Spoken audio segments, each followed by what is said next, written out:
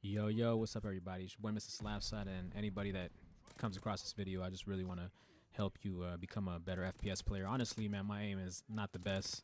I've been trying to work on my centering. I think centering is like one of the number one things with FPS games. You gotta have that crosshair always kind of like around their neck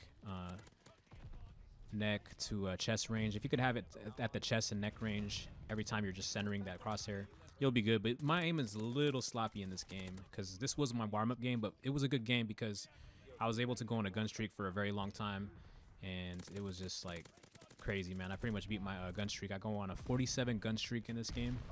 Honestly, these guys weren't the best players in the world or anything, but they were decent enough to buzzkill me. As you can see, I was getting killed in the beginning, but I feel like in the beginning you're still trying to get used to the enemy, so you're just being aggressive and just seeing what their limitations or their potential of fighting is. You want to see how well their shot is, so you just stay aggressive on them, and then throughout the game you just start to figure them out and then just get momentum when you get the dogs and all that. But yeah, I was gonna look into a couple things, or not looking, share a couple things. I think the number one thing, like I said, is centering.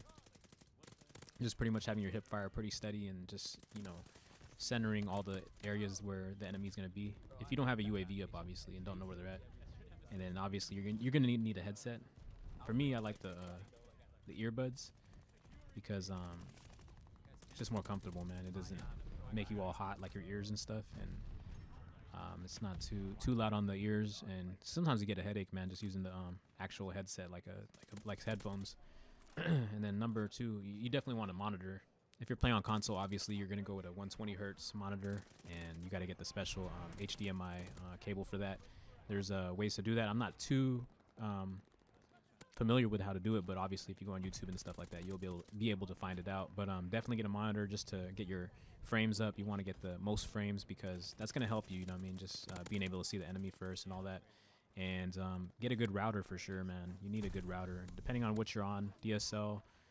Or cable or fiber. If you're on fiber, you're just already ahead of the game. I feel like with fiber having that upload speed of almost 1,000 upload speed, that's just gonna be very advantageous to your your gunfights. Like it's just such a good thing, having fiber. But I have cable modem, and with cable, I definitely run the Netgear router, and I have a Netgear modem.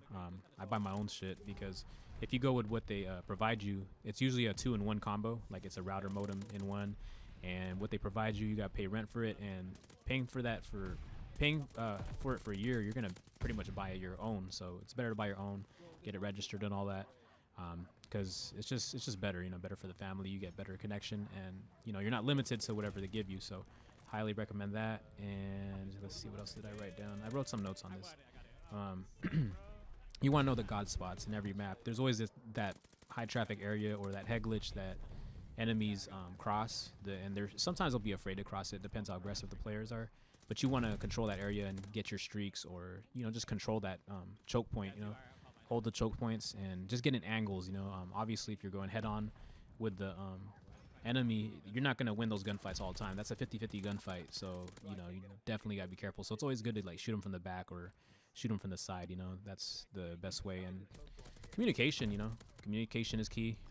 Having just an open mic, even though you don't know the people on the team, sometimes people have mics, and just being able to lead your team and just inspire them to win, just being like, hey man, let's try and get this flag, guys. I'll go on it if you guys, if you guys help me and all that.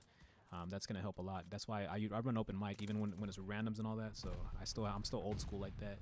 And just flanking, if you know they're in an area, they keep camping and holding down that area, just go all the way around. Even though it's the long way, it's gonna be more of a higher success rate of taking them out, because if you go straight at them through the middle, you're just gonna get frustrated and you're gonna keep getting beamed. So just take the long route. It's okay to go all the way around. But yeah, man, I'm gonna let this game run out. I got a lot more content coming up, man.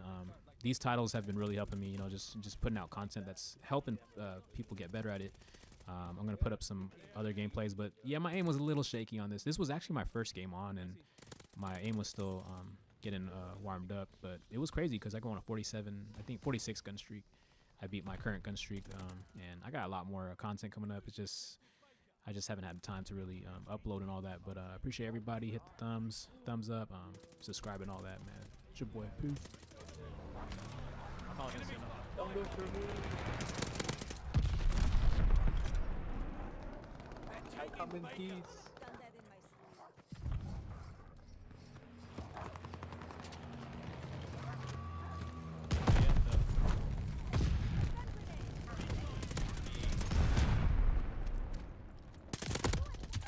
I don't know what that's gonna go.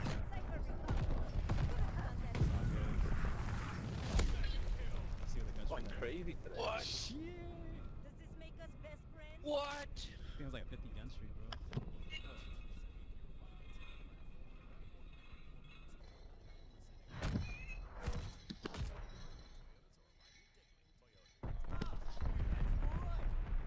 Who's the lovely bastard that trained you? I call a legal move. I don't think that shit was allowed. Titanium's a cheater. I agree. Hey, Sahiba, I think you collaborated with him.